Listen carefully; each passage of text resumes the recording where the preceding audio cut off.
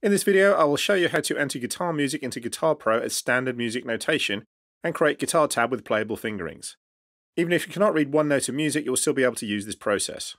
One of my guitar students recently presented me with a piece of music in standard music notation, and he asked me if I could write this out for him as a guitar tab. I came up with a solution so that he could do this for himself using Guitar Pro. As there are many guitarists out there who are unable to read music, I figured a YouTube video explaining how to convert standard music notation into guitar tab would be extremely helpful. Here is a short example of a piece of standard music notation that I will convert into guitar tab. If I create a new file in Guitar Pro by hitting Command N on a Mac, this is the default template. The first thing I will do is set the page view to screen horizontal. This allows me to work with one continual line of music. If working in page grid view, for example, the music jumps to a new line every few bars, which can be difficult to navigate when editing. Next, I will set the key signature by selecting this icon or hitting Command K. I will select the key of D major. As you can see, there are two sharps to match the music I am converting. I can set the time signature by clicking this icon here or hitting Command T. I will select 6/8 time. The tempo is not given on the music I am converting, so I will adjust this later when I play the track. As the piece of music I am converting is a classical piece, I need to change the sound from overdriven guitar to classical guitar by selecting the track window and navigating to a classical guitar sound. I will also delete the text from the score in the information box. There are two separate voices that I need to notate, one for the bass notes and one for the melody notes.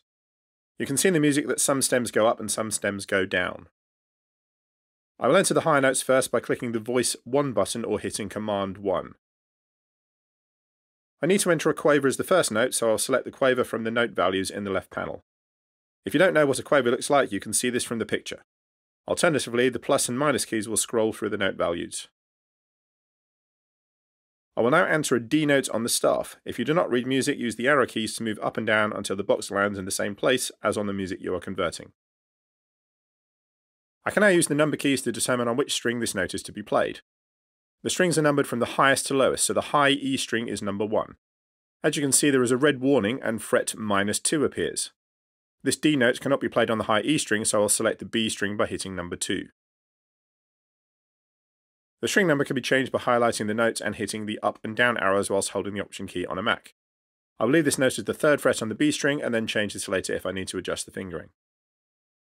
The next note is an E note, or the top space if you do not read music. I can either click on the note or use the arrow keys to move around the staff.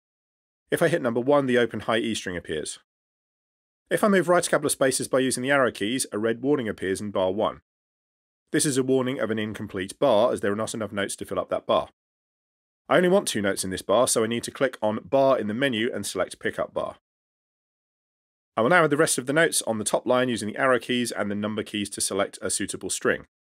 The high E string gives me a playable fingering for all the top notes.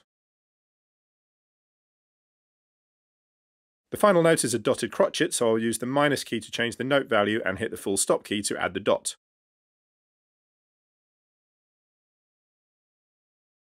I can add the final rest by hitting the R key. The stems are all facing downwards, so I need to change this by selecting all notes via Command A and right-clicking. I will select Note, Design, and Stems Direction Up. Switch to Voice 2 by clicking on Voice 2 or hitting Command 2. You can see that all Voice 1 notes are now greyed out.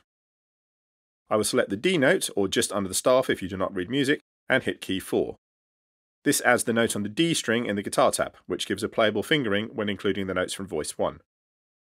If I choose other strings via Option Up or Option Down, the strings are either in a position that is too high relative to the notes in Voice 1, or the red warning appears telling me that the notes are unplayable on those strings. The B string is a good choice for the next note, so I'll hit the number 2 key.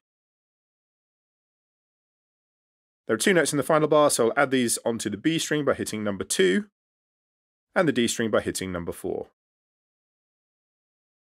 I can leave the final rest as it is already entered in Voice 1. If I select multi-voice by hitting the button in the left panel or by hitting Command M, all notes are now visible and I have created playable guitar tab. I can check how the music sounds by hitting Shift and the spacebar to play from the beginning. I can adjust the tempo if needed by clicking on the tempo marking, and once happy I can hide this if I want by clicking Hide Automation. If you did enjoy this video, please give it a like and hit that subscribe button so you don't miss out on future videos. Bye for now.